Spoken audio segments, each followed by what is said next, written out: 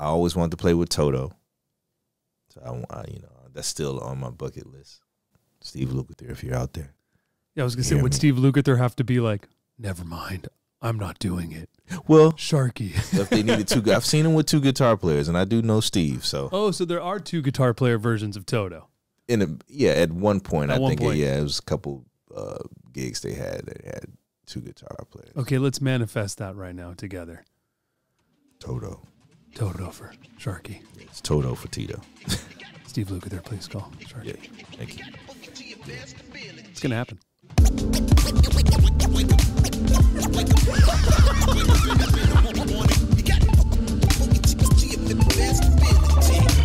Let's go. Ladies and gentlemen, welcome to the show. I have one of the greatest guitarists in the game. A lot of people love you, man. People hit me up and all that. Sharky's my favorite. Sharky's my favorite. Ladies and gentlemen, Isaiah Sharkey.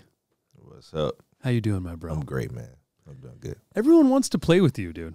Well, I'm honored and feel privileged for that to be a thing. How does that feel? Feels great. I'm glad anybody want to play with me. I want to play with other people, so it's all, it's all great.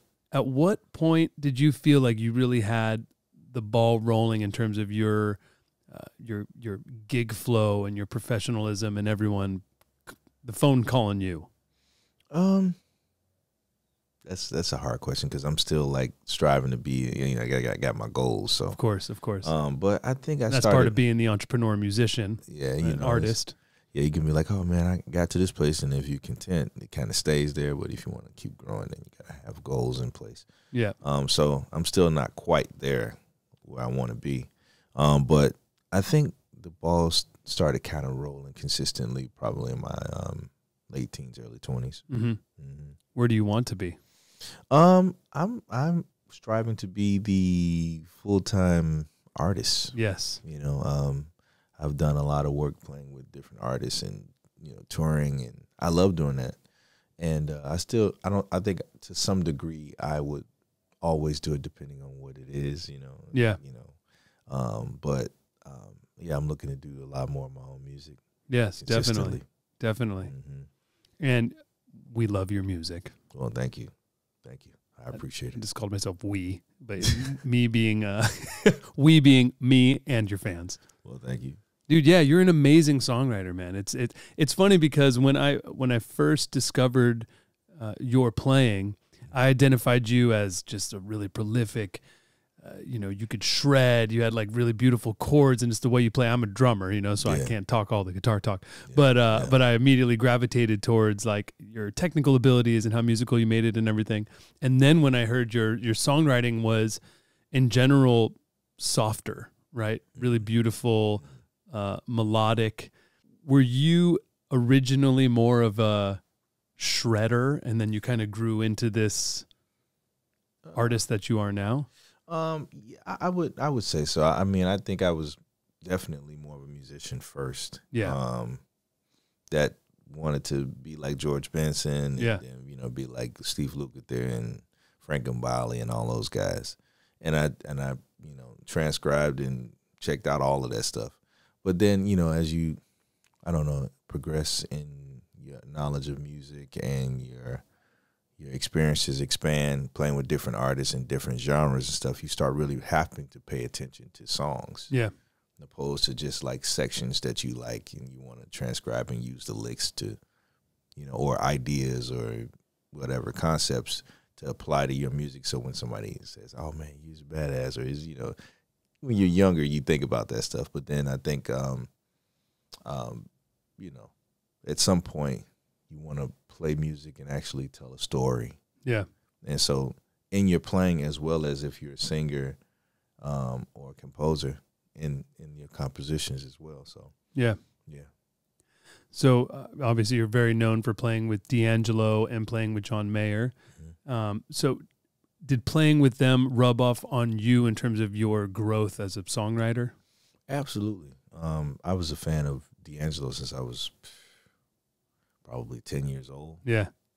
And so then I was listening a lot more to just the music, just the groove and trying to check out who's playing on the albums. And then once I had to start playing and singing a little background with them, I had to learn the words and checking out the lyrics and stuff like that. And then, of course, John Mayer, he's a great songwriter. I think that he's like a Paul Simon to me, with his writing. Yeah. And so, a lot of their songwriting rubbed off on me. A lot of their approach rubbed off on me. And and everybody else that I've ever worked with, I think, all of the experiences help kind of put a gumbo together. Yeah. Where you can get all these different flavors and stuff, Was it surreal for you to start working with D'Angelo and to have Chris Dave and all the people you were listening to from back then become your peers and calling you for gigs, and then Chris, of course, calling you for even his solo stuff as well, and now you guys all being peers? Yeah, it was definitely a trip because you grow up. I think the first time I seen D'Angelo on TV was the Chris Rock show, and it was Pino Palladino, it was Amir or Questlove, James Poyser, Anthony Hamilton, singing background Shelby Johnson, and then I said Pino, and then Spanky Alfred, and they were playing, and I was blown away by that. Yeah, I was just blown away, and then to look up and you're on that side where Spanky was standing at, it's like, wow, this is crazy. And then there's Pino. And then so yeah, it's a trip. It is a trip, and I don't take it for granted, and it's a blessing. Was that your ultimate dream gig? Did you already get your dream gig? That's one of them. I still have dream gigs. What else is on there? Well, I got a call to do a Steely Dan project with Donald Fagen. That was like my ultimate. Ooh. But for whatever reason, we had to postpone it, and then it ended up not happening. But Donald Fagen called me to do a session. Man, you got the call. Yeah, so at least I got the call. I got his number. The recognition was there. Yeah, I got his number. So I'm like, if it got that far, it'll happen one day. And if not, that's enough for me because I'm like, I was considered. Yeah. I always wanted to play with Toto. So that's still on my bucket list. Steve Lukather, if you're out there. Yeah, I was gonna say, would Steve Lukather have to be like, never mind, I'm not doing it? Well, Sharkey. If they needed two, I've seen him with two guitar players, and I do know Steve. So so there are two guitar player versions of Toto. At one point, I think it was a couple gigs they had that had two guitar players. Okay, let's manifest that right now together. Toto for Sharkey. Yes, Toto for Tito. Steve Lukather, please call Sharkey. Yeah, thank you. Okay. Yeah. It's going to happen. I hope so. Yeah, I think it's going to. I think we're already on the way. There we go.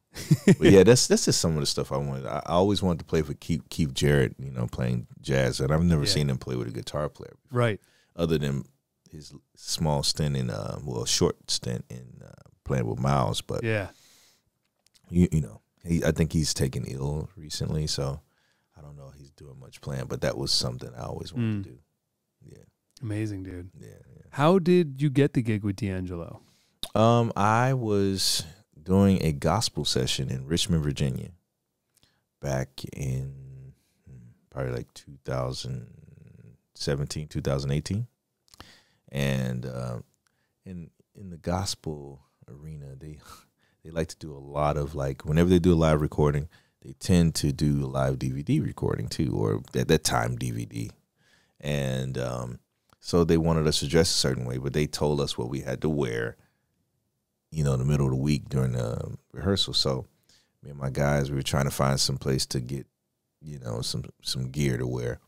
And so there was like a little strip mall and the clothing store, Walmart, and then like a mom and pop music store.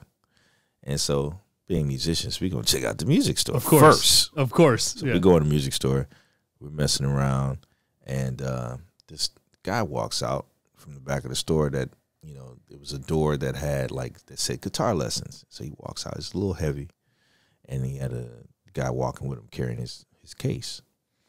And I said, I'm being, jokester. I'm like, it's a fake ass D'Angelo. Oh God. It was this guy lookalike cat. Now I didn't study into at the time. I didn't study in Google like D'Angelo, but I knew all the records and I knew who played on what, And so I didn't know he was from Richmond. So I'm like, wait a minute, he looks a lot like him. So I went out of the store, and I said, I don't mean to bother you. Are you D'Angelo? He's like, yeah. He was hesitant. He's like, yeah, I am. And I told him I knew Spanky, and I told him I, love his music. Obviously, thank you for your music, and that was it. Yeah. And he was like, I was just thinking about Spanky in the store, and man, I was taking lessons in the back, and I was talking about him, and I felt like I felt his presence or his spirit, because he had passed on by then. Yeah, yeah. It's like, but I heard some guitar playing, and it reminded me of him. Was that you playing in the store? I said, yeah. We go back in the store, and I started playing. He's like, give me your number. No way. And then he got my number. Now, what's funny is he got the wrong number. He put the wrong number in his phone. And so I was like freaking out. Called my brothers like, yo, D'Angelo hit me. He wants me to, he wanted my number. I got home, maybe 2 weeks passed, nothing. And then I get a call from the store in Richmond, and they said that he came back to the store to get my number. No way. Yeah. He really wanted to find you. He came back to the store and asked for my number if somebody can get in touch with me. And so they got it. Somebody at the store knew somebody that was in the band, got my number, and then he called me and then asked me to be a part of his band. And that's how it started. So you literally stumbled into D'Angelo's local music store In Richmond, Virginia, where he happened to be taking guitar lessons. Yep. And he heard you play, thought someone sounded like Spanky. Yep. Got your number, got it wrong, wanted to reach out to you so bad that he called the store to get, dude, that's fate. Yeah, it is. It's divine, because, even before that, I had met Spanky probably 3 years prior, and me and him hit it off really well. Like, there's a workshop in the gospel industry called the GMWA that happens in Texas most times. That year it did. And I ran into Spanky, and, me and Spanky ended up shedding together in his room. It's awesome. And very similar, tastes in music. And so we got really close. He ended up passing. Then a year later, that's when I met him. Wow. So it was just like, wow. It was like almost like a ushering in of something, or like a preparation. Yeah. Energetically, like handed it to you. Yeah. So D'Angelo calls you. What does he offer you?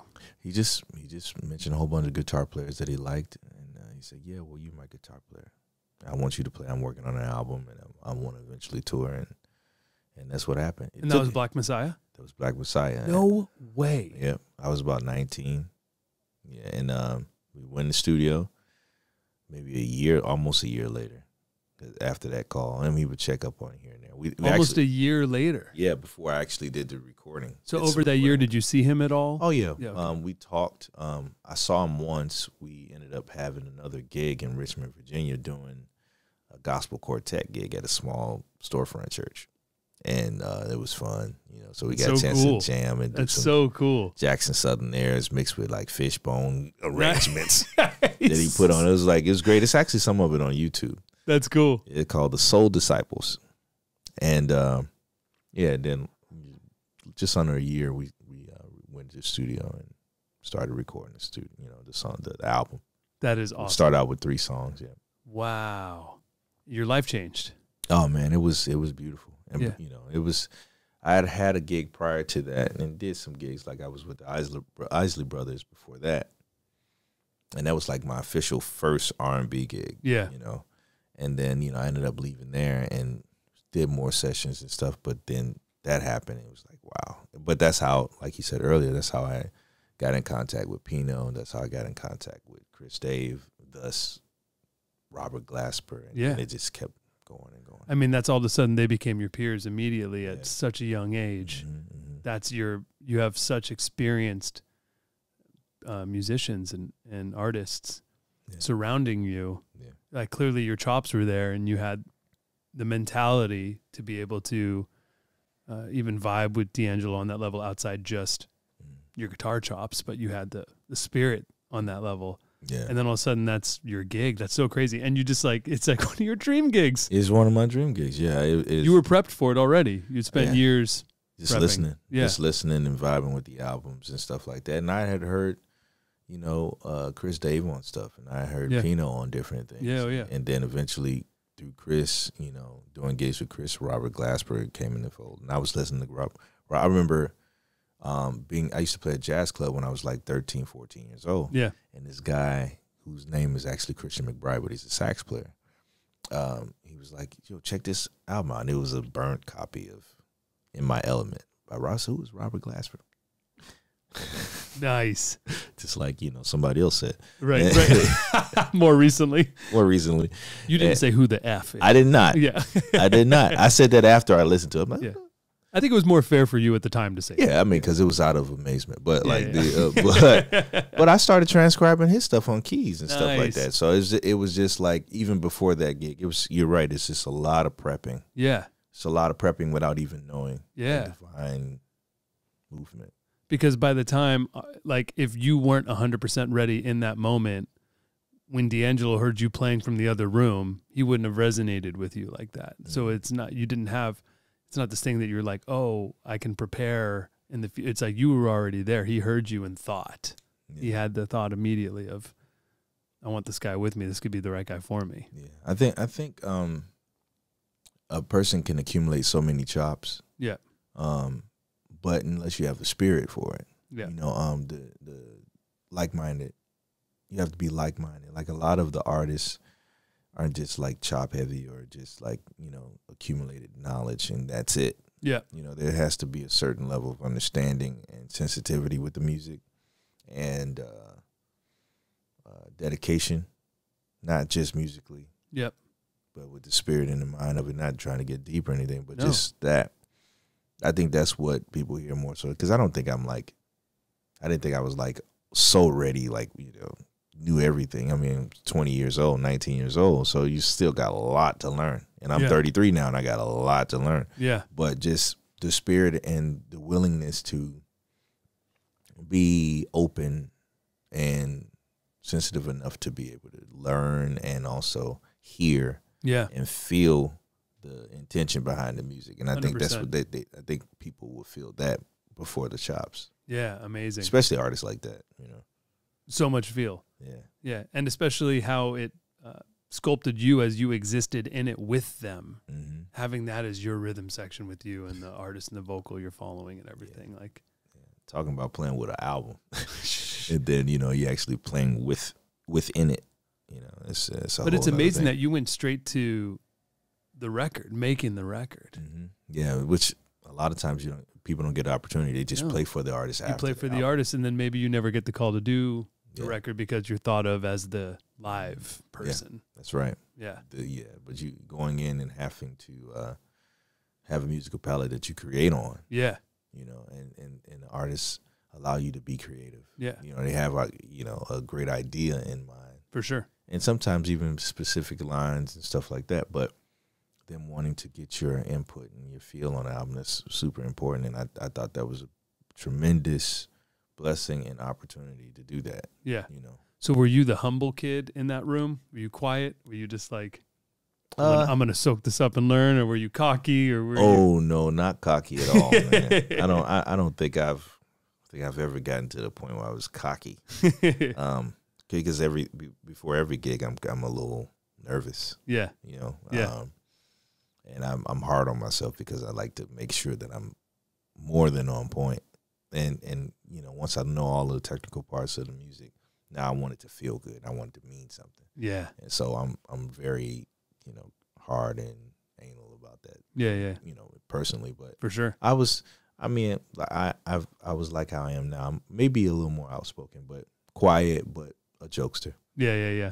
Yeah, I like to joke around and have fun, you know, sneaky. For sure. Yeah. I could see that in the energy of, I would love to talk about Sharkey verse. Oh, yeah.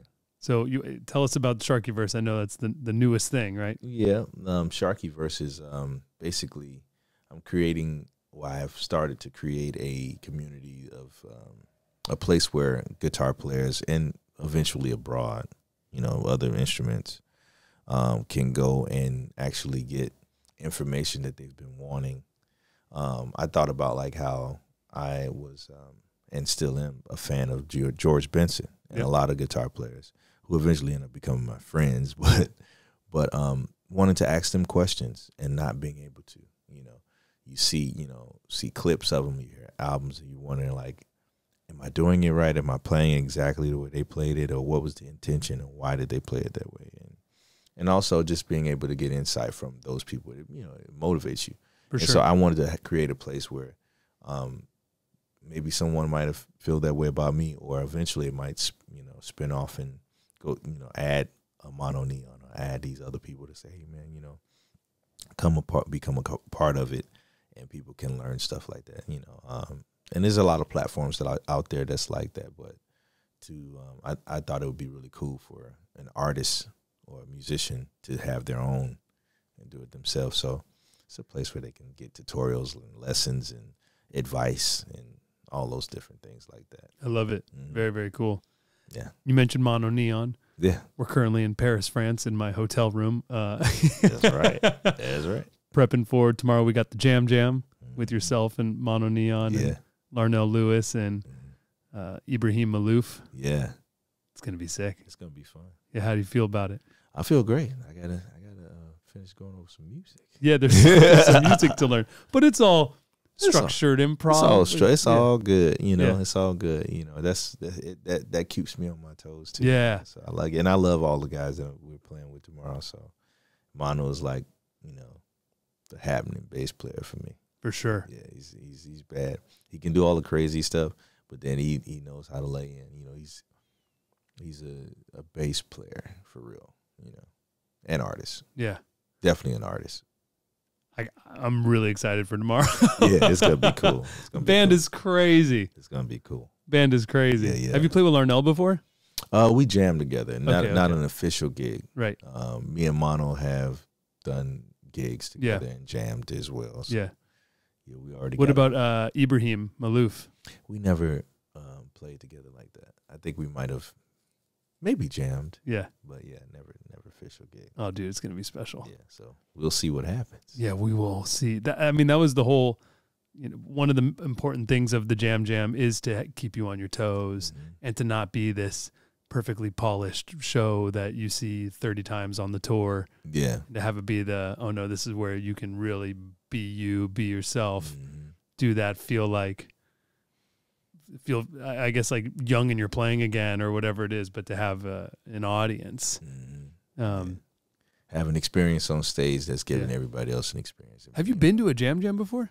Never. Oh, dude. It was my first one. Yes. Yeah, I know you hadn't played in one, but I was wondering if you had been to one. That's exciting. Yeah, yes. You and Larnell too. Yeah, Larnell hasn't. I don't think I know he hasn't played in one, but I don't know if he's attended one. Yeah, it's my first one. So I'm sure it's crazy. It's gonna be great. At one of my favorite venues too. So it's cool. Yeah, man, I'm so excited. At New Morning, and we're doing it on the floor in the round. Ooh, not on the stage. That's nice. We do the Jam in the round with like the crowd directly on top of you. So you guys will be on the floor. Wow. In the circle, the crowd will be everywhere. Crowd will be on the stage too. That's crazy. Looking down into it. That's crazy. It's gonna be amazing, dude. That's amazing. Yeah, so, and I went to the New Morning last night. They said they've never done that before ever. So it's the first time that the venue's ever even experienced that. So it'll be new for everybody. It's good. That sounds cool because everybody gets to be a part of it. Yeah, and everybody was like, "What pedals are they using?" Yeah, exactly. So for you as a guitar player, and you're an artist and you're a songwriter, but at the same time you also have to balance your income, making money as in your artist career being an investment, right? Yeah. And your guitar being the way you live, right?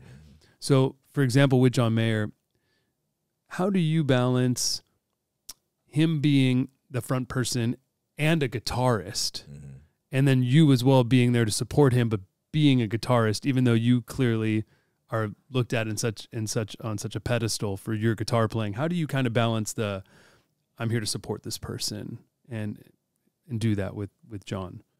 Well, I look at it as just what you said is the support is he called me and hired me to be someone. I feel like when anybody calls you in a musical situation, you are there to make them feel comfortable.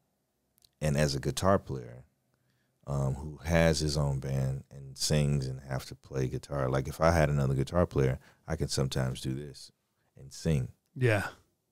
And so for me, I'm like, well, you know, it's 3 of us on that gig. So it's DRH. John, it's DRH, and My myself. boy.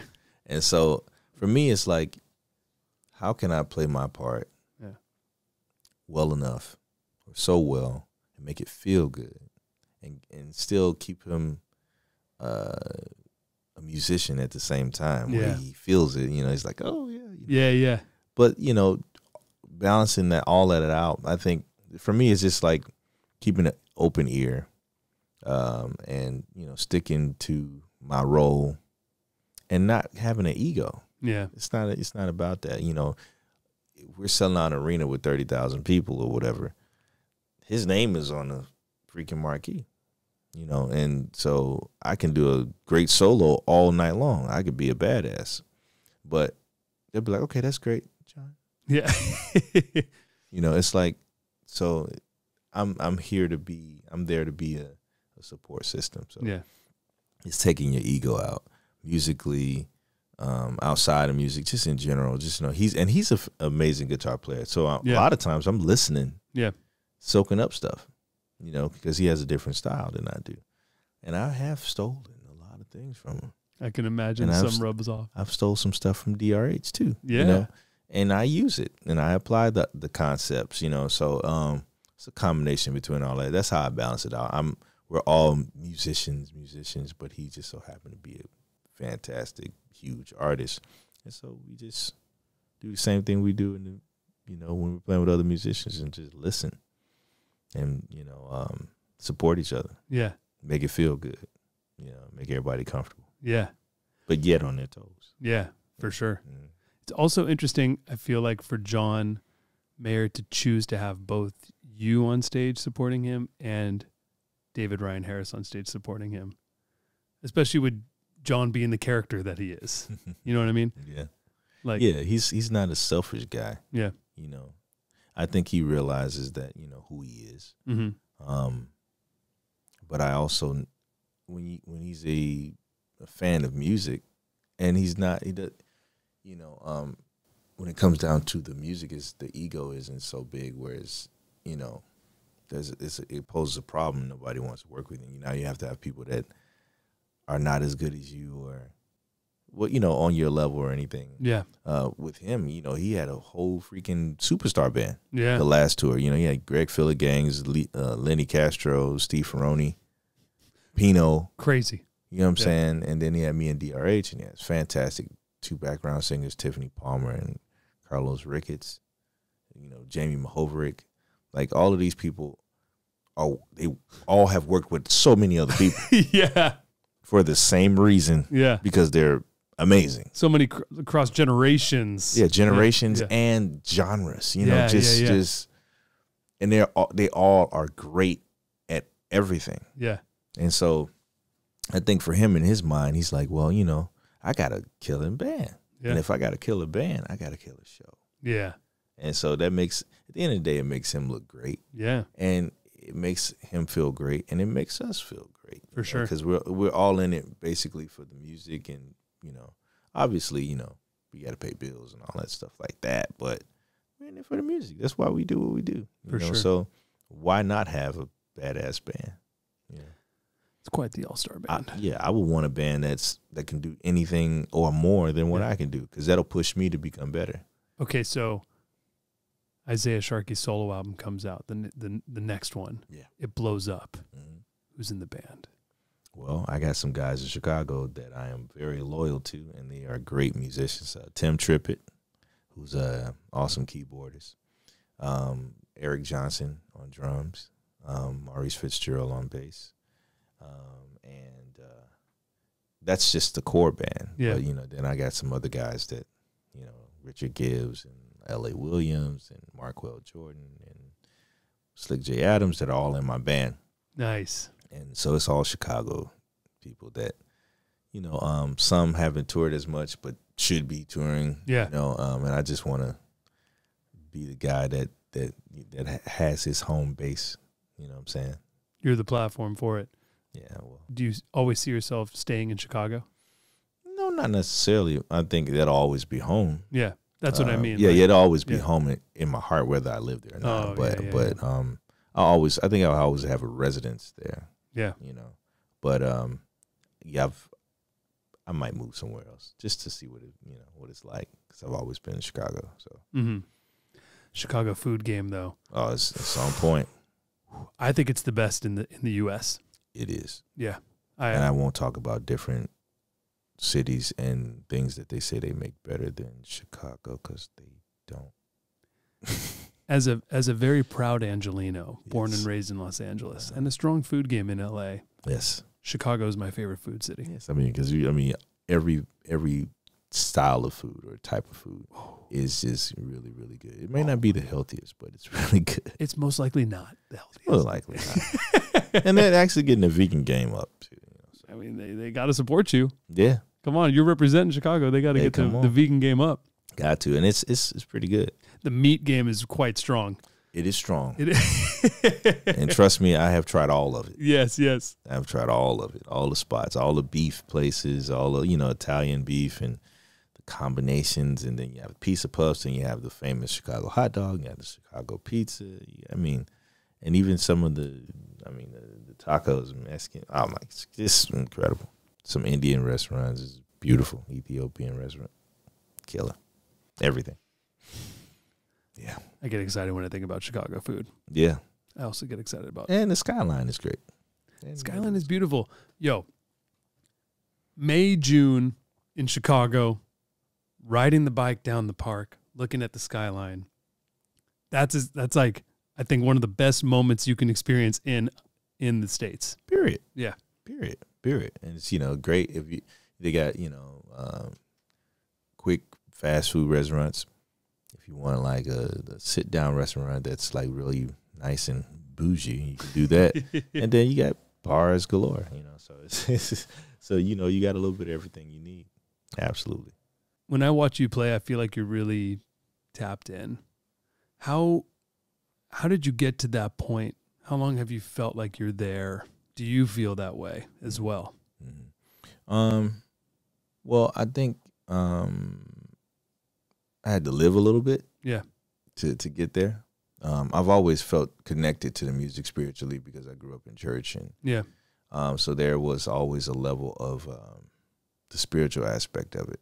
Yeah. But when you have life experiences and you traveled and you've understand the great ups in life and then the downs and all of these different things, you learn appreciation for it, and so for life, and then everything that life covers, which is music too. Yeah. And so whenever I'm on stage, I'm grateful for all my experiences, the good and the bad, the ugly, the great. And I take those things with me, or whatever I'm dealing with.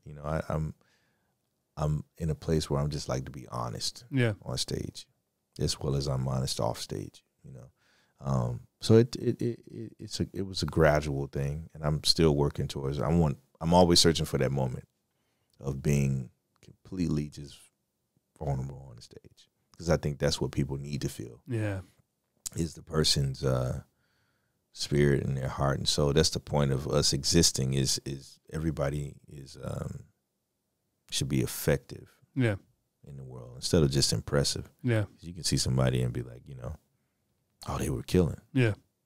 But when you go away and you take something like a feeling away, you take a experience away. I think that's important. So I always strive for that even more. And it's been happening a lot more lately than it's ever been. Nice. Especially if I'm playing music that I, write. Because you can really lose yourself. Yeah. Yeah. Because you're not confined into a certain I guess part or role. You still have your role, but it's a lot more free because it's your message that you're putting out. And so I hope to do a lot more of that, more consistently. What is some advice that you have for aspiring musicians? Just to be open-minded, learn as much as you can. Don't let anybody tell you that YouTube's bad. It's not bad. It counts. It counts. Lots of education in there. Just use it the right way. Yeah. You know, use your ears. Don't forget your ears. Be professional, learn the music business. Yeah. Have integrity. Yeah, but these are all his life qualities too. Yeah. You know what I'm saying? Definitely. And just, you know, do your best and try to be you. Like, you know, it's God knows how many people in the world, you know what I mean? And we don't need duplicates. Yeah. You know, we need you. Yeah. We need to hear what you have to say. And that's how you get in the book. That's how you get in the history book. You know, we don't need, you know, we have yet to see two Martin Luther Kings. He might have been having the same purpose, same cause, you know, but did different things and stood on their own 2 feet and you know, fulfilled what they had to fulfill. And that's why they're able to put a stamp in history. Yeah. Just like a Charlie Parker or Art Tatum. You know, I feel like Art Tatum is probably one of the greatest pianists I've ever heard in my life. And he passed in the 50s. Yeah. And I still haven't heard anybody that play like him. Yeah. It's no diss to anybody that's out now, but it's just he was so original. Yeah. You know, it's not about the ability, because there's guys that have the ability. But the originality that he had, you know, the honesty that he had in his playing, he could get up out the grave now and play and be just as badass in 2023 and then be like, okay, I'm going to lay back down now for another 50 years. And we'll come back and we'll still stand up. Yeah. Because it's just the honesty, and that'll never happen again. Not that mind. You know, maybe the skill level, yes. But that mind, you know, you look at Coltrane. I mean, how many people have done that? How many people have been like Miles, where you actually take the music and move it, you know, to a different direction? Yeah. You know, we need more of that. Yeah. And we have that, but we need more of it. Yeah. And we can. Who knows what happened if everybody just start being honest with themselves? You know, so I would. That's the advice I would tell people. Just be honest with yourself. Be professional. You know, move in integrity, and try to be effective, and you know, be what's necessary for you to be in this world and in the music world. That's beautiful. Yeah, man. Well, thank you for joining me today, man. Absolutely, man. Excited to be in Paris with you. Very. Let's get you some vegan food. Yep. Or a little bit of fish. A little bit of fish. A little bit. Little Nemo. A little bit. Isaiah Sharkey, everybody. Check out the Sharkey verse. Get in it. Thanks for tuning in. See you next time.